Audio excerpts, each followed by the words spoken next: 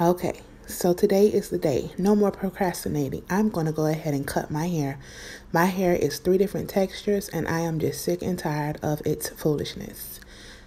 So right now I just took a loose my ponytail from my other style and I decided to not wash my hair because my hair was as straight as possible from the ponytail. So I figured since I'm cutting my hair myself, I can get the best cut with doing it alone.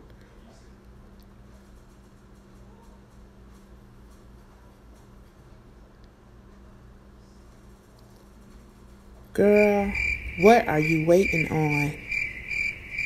It seems as if I started to get butterflies.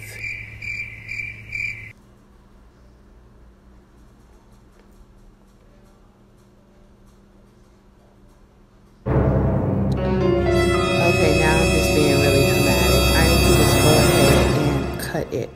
I don't understand why I am procrastinating. It just takes one simple snip and it's done. So let's try this again.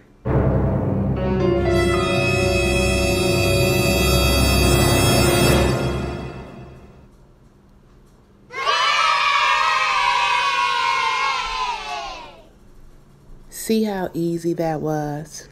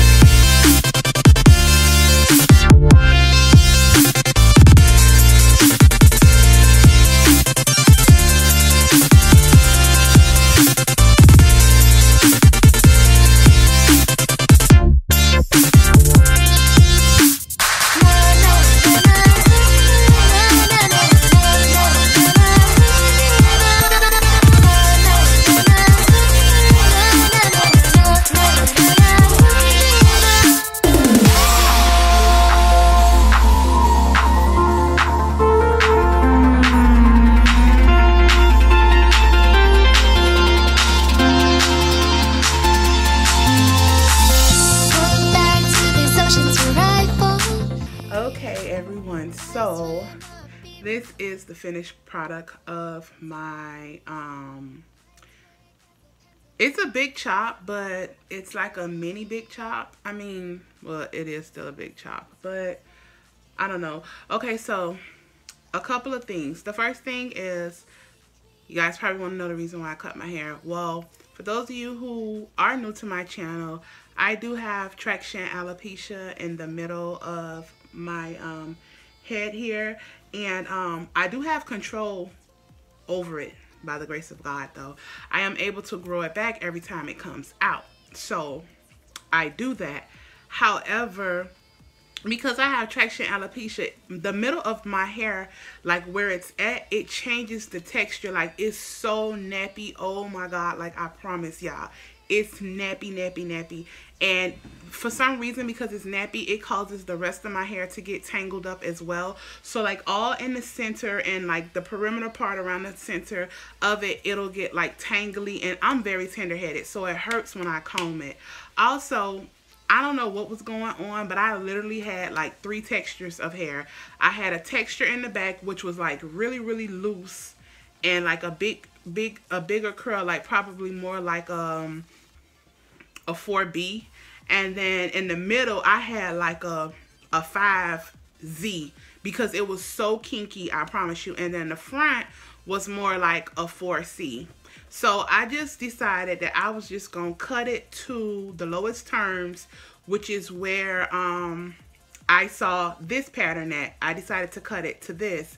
And as far as this color goes, I really do not like this color because I was supposed to have my hair a brighter red, but it came out such a dark color. Why, I would never know. And I'm not feeling that. So in about maybe 2 weeks, 3 weeks, I am going to go ahead and I am going to dye it again so that I can get the color that I want. But I probably cut off a total of maybe 4 inches, 4.5 inches, and maybe in some areas 5 inches, because I'm here now and you guys know I was here. So yeah, I cut off a lot, but it's all good. It's going to grow back. Not only will it grow back, it's going to be a lot healthier. And this time what I'll do is do myself like I do my clients, which is I'll make sure at least every 8 weeks, if I get any of those little trashy ends, I'll cut them off. Because what people don't understand with having natural hair, if we want to keep our curl pattern, like if you have heat damage, I didn't have heat damage, but like if you want to keep your curl pattern popping, you have to keep that part of your hair exposed. Meaning when it starts to get stringy, cut it off. Because every time you cut it off, you'll end up developing these gorgeous curls.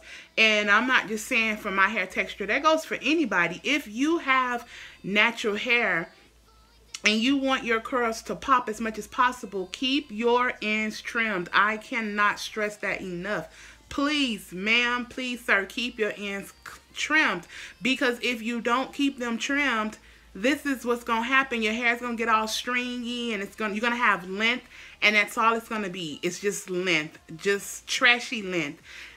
I didn't have trashy length, but I was almost on the verge to being there, and I just was not okay with that. And then, like I said, the middle of my hair where the alopecia resides, child, I wasn't okay with that other texture. And another thing that happens when you have those little like balls on the end of your hair, when you wash your hair, it causes your hair to tangle up real bad. And when I washed my hair, I think it was last week when I did the ponytail style, oh my god, y'all don't know how much of my hair I lost. Like, I literally lost a lot of hair, and it's because it was like matting up from the little balls on the end of my hair. But today, after I cut my hair and then went in and actually put another dye in my hair, combed it hardcore, combed it, put the conditioner on it, I lost, when I tell you guys, nothing. I lost nothing. The sink was empty, and I was just smiling. I was so grateful, because I was like, oh my god, why didn't I been cut my hair? I should have been done it. And I know a lot of guys are going to be like, why did you cut your hair? It grown so long. Honey, it's just hair. It's going to grow back. Trust you me, it will. Okay, so this is gonna be my new journey. And then another thing, like the other hair color I had, I didn't like the fact that it looked like I didn't have no edges, because my edges had got so blonde you couldn't see my hair. So now that it's with this red looking burgundy-ish, whatever, plumish, whatever this color is, you can clearly see my edges now, which is a good thing for me. So yeah, pretty much this is my new big chop. What do you guys think? Y'all know by March, honey, I'll be long again. By March or April, my hair will be back down here again, because it grows pretty fast. So, I don't know. I hope you guys like this new journey. I hope you guys take this journey with me. Maybe you guys need to do a little mini chop or a big chop, or just trim your ends. I don't know. But let me know down in the comment section, have you ever experienced having the little hair balls on the end of your hair that causes the rest of your hair to mat and tangle up? Okay, so I'll see you guys in my next video, and thanks for watching.